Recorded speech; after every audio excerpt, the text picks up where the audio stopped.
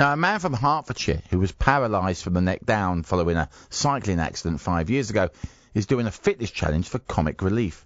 Saleem from Potters Bar was injured in 2017 but regained the use of his limbs through intensive rehabilitation. Today is the launch of the Red Nose Day Appeal, and Ray joins me on the line now. Good morning to you.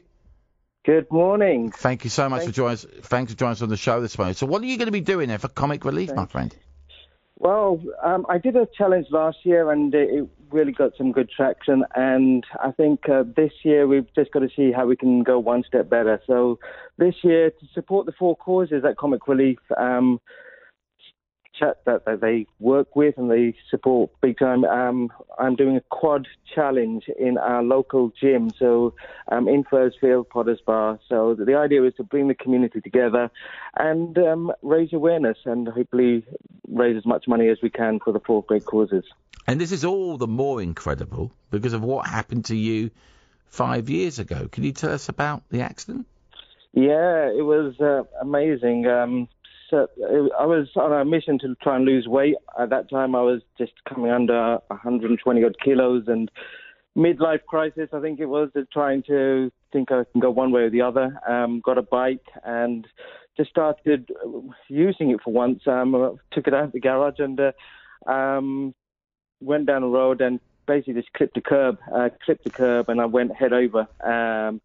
Smashed my face into the concrete and the body came over, and it broke my neck. I had severe facial injuries. My skull was cracked, brain leakages, broken nose, and the vertebrae in my spinal cord had gone into my spinal cord itself. And I was paralyzed from the neck down instantaneously, just from a very simple little bike accident. And I was very fortunate, people came, there was a neighbour who basically came, and that lady happened to be a nurse, a healthcare assistant, which probably saved me from what would have been a complete paralysis for life, because she knew what to do, and from that point onwards, I'm indebted, I think, to the NHS and to all the fantastic healthcare workers, assistants, clinicians, because, they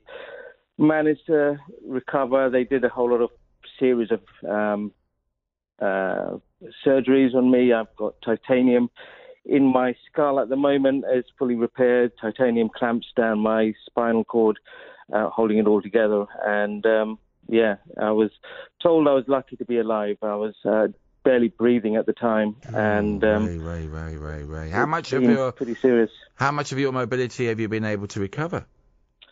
Thankfully, all of it. I was told I was not going to walk again. I went to Barnet Hospital. They moved me down to Royal London because it was too complex. They managed to say that I could breathe now and eat unaided. That was probably as far as it's going to go.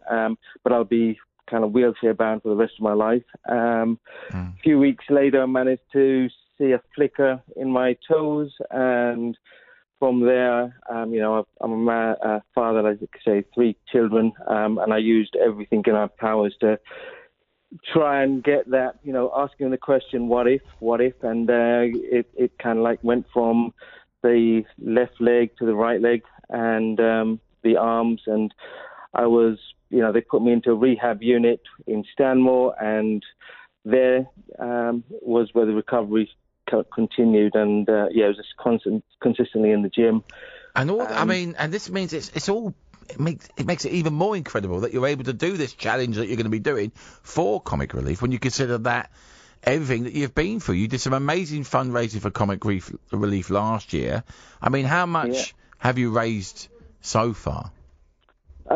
So for Comic Relief last year, I initially set out just to raise £100, then went to 500. It ended up about 1,600, I think it was. But I've done a whole lot of series of challenges after coming out of COVID. I've supported a lot of other charities with the disabilities, with Wheel Power, backup and everything else, and cancer research. All of these mean a lot to me. And in the end, I'm really astounded by all the support. I managed to raise over 10,000 last year with all of these charities, and there's only one way to do it again. I'm trying to give back, just being eternally grateful for the ability to move. Being in a hospital bed when you are looking and you can't move and you can see a patient getting out of their bed unaided, it's a huge thing to say that you can now move, and just eternally grateful for the ability to do that. It's an unbelievable story, Ray. It really is. How can people support you? I've just set up a Just Giving page for Comic Relief, and we are going to be running this event. I think it's going to be March the 12th and March the 13th, where we're running a series of classes. So I'm doing a quad challenge myself, where people can come in and join at Fursfield, and we're doing back-to-back classes. So all the regulars, the hit, the spinning, the boxing, and all the rest of it, where people can come in and donate to Comic Relief, get themselves sponsored, and it's just a case of seeing how much we can raise and have a bit of feel good as well at the same time, and encouraging everyone else to do their own little thing. I chose this specifically because it has so many connections to myself and my recovery, along with the health. It was also a lot of the financial issues of coming out of recovery and dealing with all of these type of things. My child also looking into children and poverty. I could relate to all of these issues and wanting to be a role model for them as well. Ray, to try and get them support. Well, let me just say, you certainly are a terrific role model, and we wish you all the very best with this challenge. Thank you so much for joining us on the show this morning, Ray. Cheers, Ray. Thank you, Andy. Thanks a lot.